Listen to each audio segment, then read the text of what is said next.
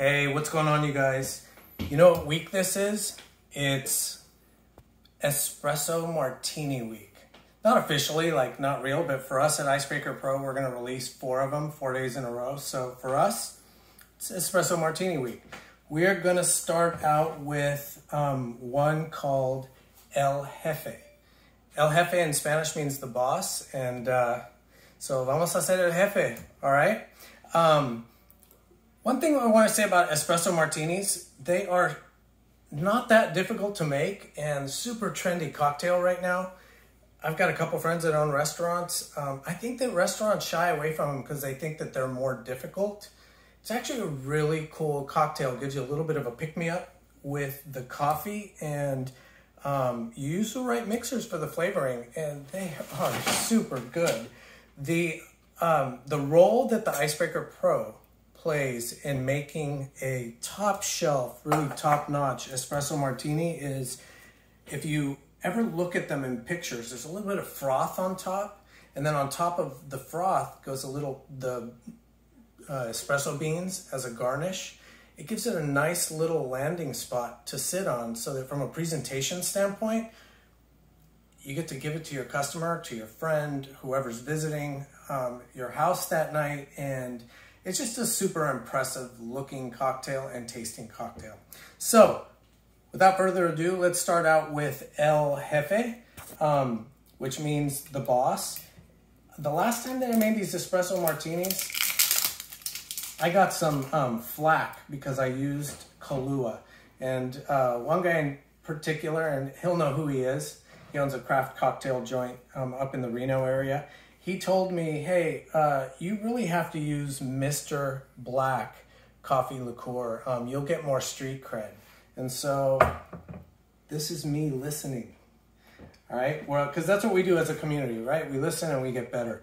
So in this espresso martini, it is the Mexican version, and it's called El Jefe. So instead of vodka, we're going to be using Reposado tequila. So let's start putting this thing together. As always, we start out by inserting our Icebreakerpro. That's going to aerate the coffee, give it a nice thick foam top. So let's go 1.5 ounces of Casamigos Reposado, George Clooney, call me. Then we're going to go 1 ounce Mr. Black coffee liqueur. It smells so good. You guys smell so good. And then next ingredient is just going to be a cold brew coffee. And one of the things that restaurant owners have told me is, I don't have the ability to make espresso quickly in my bar. You don't need to. Just pull out the canned, the bottled espressos, and typically those don't get a nice frothy foamy top, but they do with Icebreakerpro.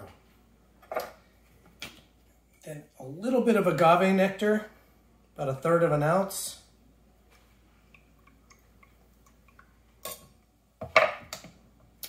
And that's it. We're ready to shake. Ooh, what did we forget? Some ice. It's a fast-moving world.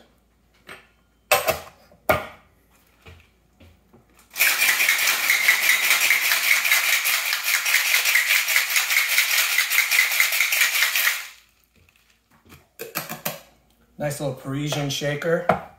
We have these guys in, see the froth? We have these Parisian shakers now available as kits on our website.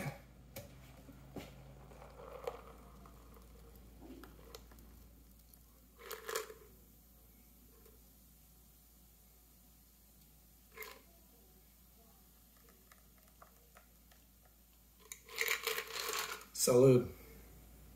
El Jefe.